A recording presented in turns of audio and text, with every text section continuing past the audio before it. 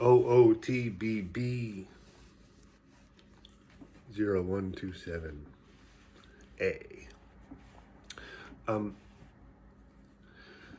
The reason I say I'm not a Neo-Swedenborgianist is because of what Neo-Swedenborgianism is.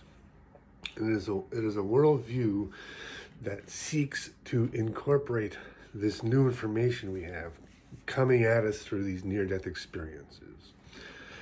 So modern science, this medical advancements allow us now to resuscitate people, and they're unexpectedly coming back with these stories.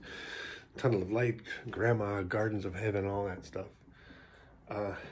And curiously, these stories are very similar to what this dude named Swedenborg said in 1775. And so that's why this is called Neo-Swedenborgianism, because it is a new way of looking at all this stuff that Swedenborg said.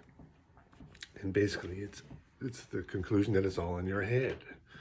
It is a neurophysiological, what Swedenborg is visiting and what the near-death experiencers are visiting is a neurophysiological microcosm.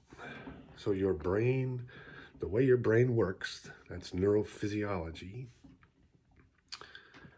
You have, through language, this symbolic self, I, capital letter I.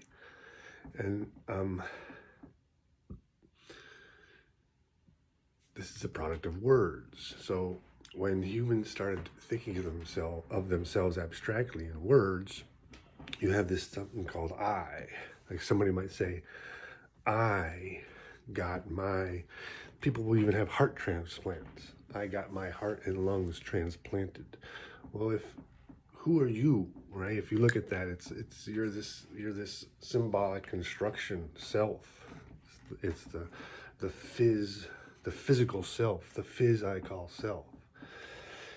And so, speaking neo-Swedenborgianistically, the NDE and the Swedenborg's visions, they were visiting a neurological, neurophysiological, neurochemical microcosm of the universe.